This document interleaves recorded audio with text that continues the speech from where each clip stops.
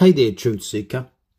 Welcome to the channel and community where we focus on developing the knowledge, understanding and wisdom to accelerate your ascension into the fifth dimension and beyond. For those returning, welcome back, and a massive hello to our new subscribers or listeners. My name is David Keratin. I am a galactic astrologer, author, indigo warrior and EDM DJ. Feel free to check out my playlist linked below. My partner Sana and I work together with Galactic Astrology. Going forward, we plan to expand our blogs into a podcast format so Sana can be involved in these fascinating reviews. For disclosure, we subscribe to the Astro App professional astrology platform, although we are not affiliated with them for marketing. We will link their homepage in the description below. Today we are going to talk about the profound full moon lunar eclipse of May 16, 2022, which many are calling a blood moon. 16 in the tarot is the tower with references to upheaval, chaos and destruction. The tower conveys Uranian energy. The lightning striking the building is an allegory, reminding us to review our emotional, mental and material existence. The Tower Tarot speaks about coming into clear light, clear sight, opening the windows of perception, paying attention to our intuition, and activation of our third eye. The Tower energy shows us where we may be deceived. Using simple numerology for May 16, 2022, we arrive at 18, which is the card for the moon, the symbol of cycles, rhythm, perceptions, and emotions. The moon asks us to go inward, to contemplate, consider and review what is taking place in our lives. With the moon located in Libra during this eclipse, we are talking about significant relationships, be they past or present, coming into the light. Libra represents the scales of justice, balance, harmony and equilibrium. All actions have a reaction. We are therefore responsible for the impacts of our words and decisions within significant relationships. This is the unequivocal message of Saturn square the moon in Libra at this time. Concurrently, we are also accountable for our use of resources within relationships. Libra says that all energies must be in equilibrium, and so it is at this full moon. Balance between our emotions and our intellect, our right and left brain, will be available to us when we communicate openly. We are encouraged now to go inward, to listen to our spirit who has something important to say. Mercury asks us to think, where the moon asks us to feel. Fortunately, the process of unfolding emotionally, of showing vulnerability, is supported by Saturn as the apex of a T-square between the Sun and the Moon. Think of a triangle with the Sun, Moon forming the base and Saturn at the high point. This is a wonderful position for Saturn to be when we are seeking balance. Saturn is the perfect mediator here as he brings a steady, rigorous, disciplined hand to proceedings. Saturn is about mastery, using structure and processes to achieve something of value. Saturn is also about calling us to account, as he represents the manifestation of cause and effect in physical matter. Saturn asks us to consider our conduct in significant relationships on one hand, represented by Libra, and our use and management of raw materials on the other, represented by Taurus. To be clear, these Libra relationships can be romantic, professional, or platonic. The key insight with these relationships is that they are significant to you. As such, they will involve some form of implied or explicit contract and commitment between parties. Venus, as the guardian of Taurus and Libra, plays a key role here at this full moon. Generally regarded as a supportive energy in astrology, Venus's domain is beauty, sensuality, refinement, and grace. She is the queen of the court. At the time of this blood moon, Venus is in Pisces, forming a tight conjunction with Chiron, the physician. This connection between the queen and the physician suggests that any unresolved emotional or physical trauma surfacing now can be treated through conscious awareness. Chiron represents our core wounds and how we overcome them. He is named after a Greek healer, philosopher and teacher who, ironically, could not heal himself. Chiron is symbolized by a key, demonstrating the importance of unlocking the lessons of our soul memories. Pisces represents dissolution and emergence, which in this context is about rehabilitation of deep wounds, be they mental, as in Mercury, or emotional, as in the moon. Mars in Pisces trine the moon is about having the courage to examine our shadow aspects. When you do so, we can emerge transformed, reflected in the sun trine Pluto. We bring forward into consciousness a completely renewed sense of self, free from pain. This full moon is packed with massive potential to take quantum leaps in our emotional intelligence, to open our third eye, and to resolve core wounds or trauma reflected in Chiron. We may confront long-term issues or injuries, mental, emotional, or physical. With the Sun in Taurus conjunct Mercury in a square to Saturn, the focus here is on resource management. We have been asked to think about this deeply, to ponder how we transform our relationship with the supply chain of life's essentials, food, shelter, clothing, water, and luxury items or non-essentials. All of this is on the table now. As you will feel and sense from this reading, this eclipse is about seeing the world as it is. We are being challenged to review our deep-seated, perhaps stubborn beliefs, to consider how we interact with significant others in our lives. The distinction here is that these Libra relationships can be personal or professional. Taurus brings a focus to your resources within the context of these important relationships. Saturn is about order, structure, and mastery of the material world. Libra is about finding balance, in this case between your head, represented by Mercury, your heart, represented by the Sun, and your emotions, represented by the Moon. Having said this, the Moon is in a challenging square with Saturn at this time. This suggests that there may be some relationship structures that need to be reviewed or reconfigured to ensure that they are serving your best interests. Saturn inevitably also brings into focus a need to settle karmic debts. So, before we go further into the reading, in our practice we utilize galactic astrology, which includes the 13th sign. Unfortunately, Ophiuchus was removed by the Babylonians and Roman astrologers. The galactic system is based on actual time the Sun spends in each constellation as opposed to an arbitrary 30 days. Should you look up a night sky app, you will clearly see that the constellation of Ophiuchus exists, sitting northwest of the centre of the Milky Way. When included in the zodiac, there is no such thing in 13-sign astrology as Scorpio at 25 degrees. This is because it only takes 7 days for the Sun to traverse through the Scorpius constellation, therefore Scorpio only has 7 degrees. I thought I was born a Scorpio with a Sagittarius moon, but on discovering galactic astrology I quickly realized that I was in fact a Libra Sun with an Ophiuchus moon. I never felt like a Scorpio.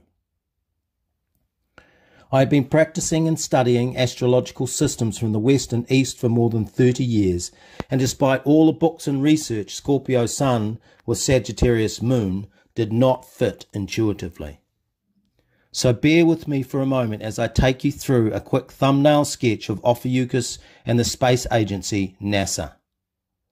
Also known as the snake bearer or golden eagle, Ophiuchus is situated near the constellations of Aquila, Serpens, and Hercules, opposite Orion.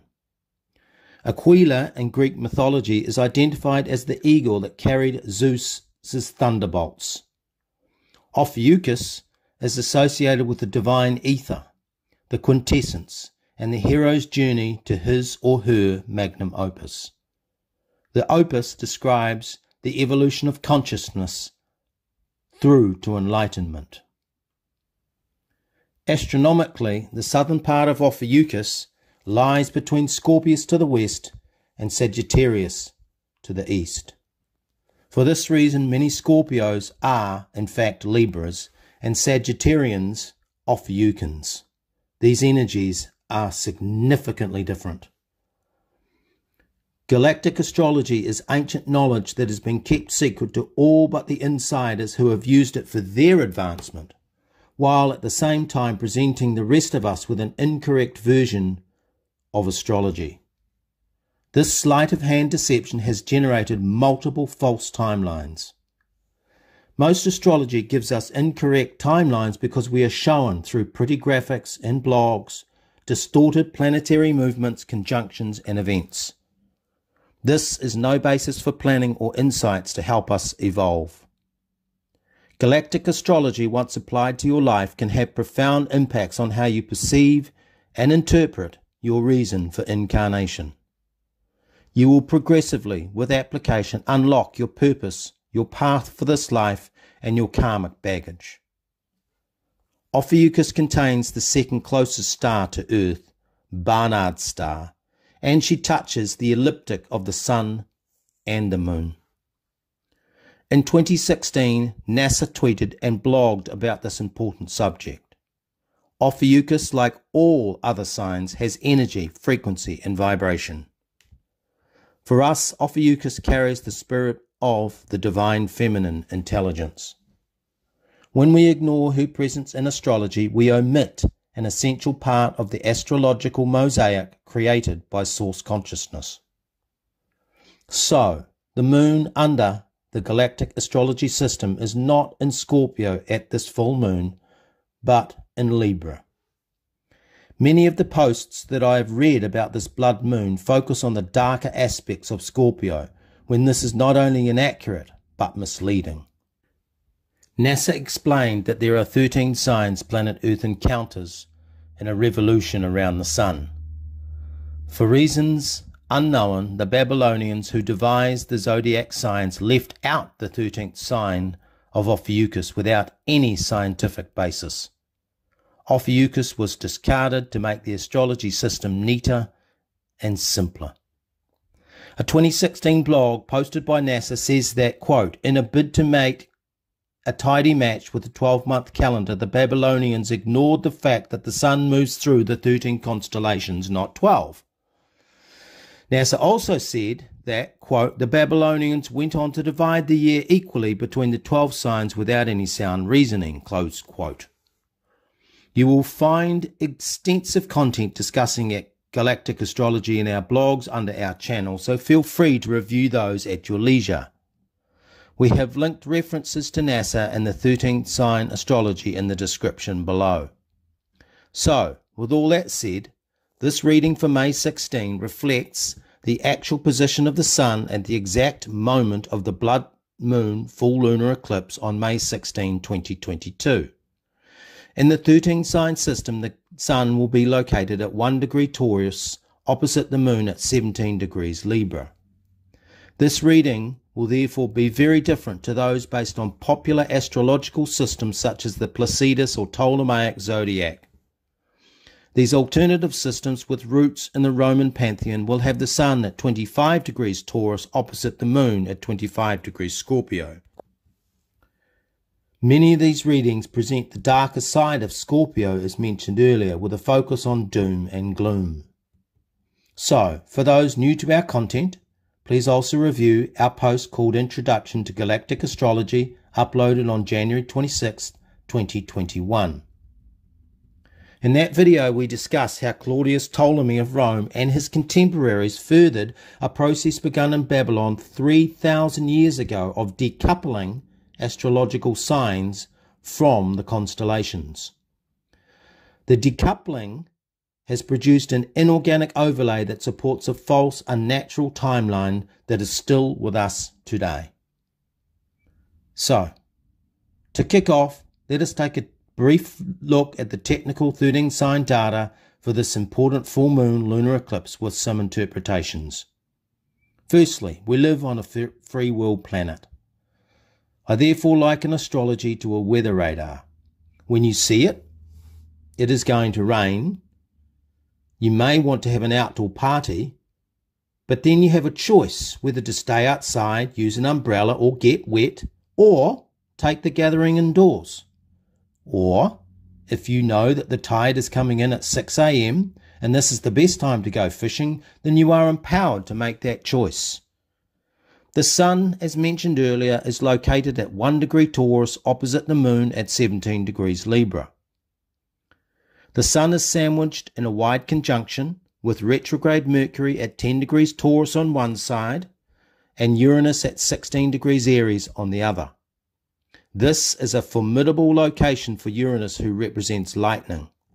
Sudden, unforeseen change that can be disruptive to a sleeping consciousness. The Sun also forms a trine to retrograde Pluto, who at 31 degrees 59 minutes Sagittarius sits literally right on the cusp of Capricorn. The Moon and Sun are both in a T-square to Saturn at 25 degrees Capricorn. So, this full moon is extremely potent.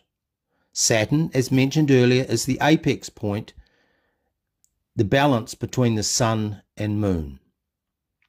This is an important insight given what Saturn represents in the archetypes of astrology. Saturn symbolizes mastery and karma, learning from our lessons, and taking stock or inventory of our resources. This blood moon eclipse generates a three-way battle of energies. In this scenario, we have the deep inward emotional energies of the moon, the expressive outward all-consuming energies of the Sun, and the structured, methodical, karmic energies of Saturn. Saturn means that we always pay the price for unresolved emotional, material, or mental issues. Saturn is a teacher who implores us to take disciplined steps to master any conflicts between our head and our heart in this scenario. With Mercury conjunct the Sun opposite the Moon and in a square to Saturn, we will not be able to avoid thinking about our past, present, or future. There will be no hiding our emotions either. When a T-square appears, we experience intense energy that compels us to make or take decisions. The action impulse is signified at this full moon by Mars in Pisces.